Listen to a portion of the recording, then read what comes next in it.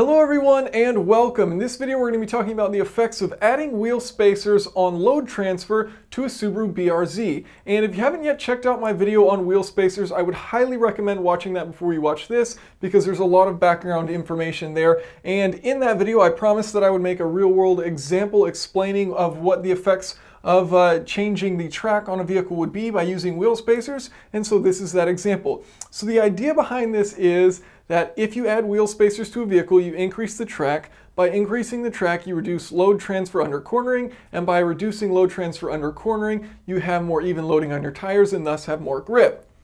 So let's do an example. We're going to be adding 1-inch spacers or 25mm spacers to a Subaru BRZ. I chose this vehicle because I had all the information I needed available. So the weight of the car, 2,764 pounds or about 1,254 kilograms. The track of the car, 59.8 inches in the front, 60.6 inches in the rear. I took the average of these to just simplify it, and so that's going to give us 1,530 millimeters.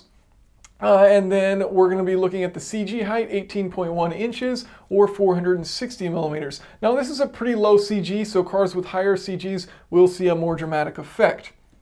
Now, looking at this first example, what we have is a car, a Subaru BRZ, going around a corner at 1G lateral grip. So that is pretty significant. That's pretty much going to be best case scenario that it can hit, 1G cornering on just a flat surface.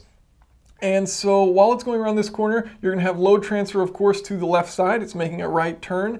And so we're going to try and figure out what's the load transfer to that right side. Now I have a video deriving this equation, so if you don't know where this comes from, I will include a link in the video description and you can see how I get this equation. But it's a very simple equation. The percentage of load transfer to X is equivalent to B, which is half of the track, the distance from the end of the track, the center of the wheel, to the center of gravity. And then you have C. You're going to be adding that to B, that's the center of gravity height, and then you're dividing all of that by A, which is the track. So 765 millimeters divided by 460 millimeters all over the track, which is 1530.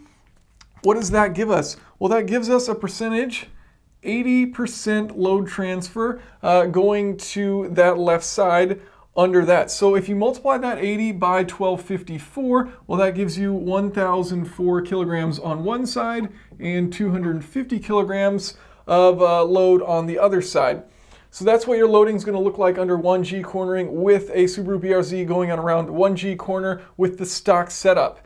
Now what we're going to do is add 25mm spacers and push those wheels out a little bit, so we've increased our track by 50 millimeters. So in doing this, we change our math up a little bit here. We've got 790 plus 460, all divided by 1580. What does that give us? 79.1%. So not a dramatic change, less than 1% load transfer overall difference that we've got going on here. What does that look like once you multiply it out? 992 and then 262. So 992 kilograms on the left side, split between the two left wheels, 262 kilograms on the right side, split between the two right wheels. So if you take 1,004 divided by 992, that's about 1.2% more load transfer to the left side under stock conditions.